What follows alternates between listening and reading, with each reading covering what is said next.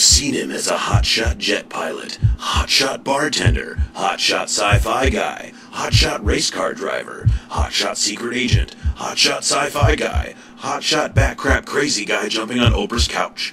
Now see him in this summer's newest possible letdown as a hotshot sci-fi guy, Tom Cruise in Punxsutawney Dangerous, Edge of Tomorrow.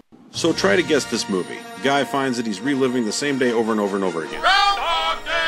If you said Groundhog Day, then boy are you wrong, because this movie's plotline is so original that it makes Avatar not seem like a live-action Fern Gully. What the hell? Watch Tom Cruise and Warner Brothers pop a squat on Harold Ramis's grave in this movie with Mr. Cruise playing the same guy he's played in his last 50 films.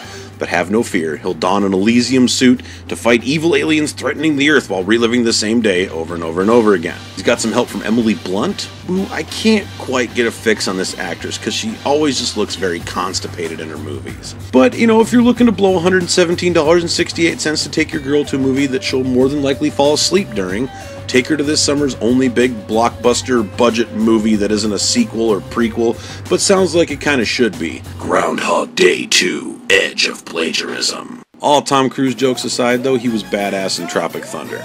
And don't get me wrong, folks, I may sound very cynical because I'm constantly ripping on movies, but I want this movie to be good. I want all movies to be good, but lately I've just been let down way too much by modern day cinema. I could be pleasantly surprised, though. This movie could turn out to be a great film. It's got really good reviews on Rotten Tomatoes, but it's Tom Cruise, man.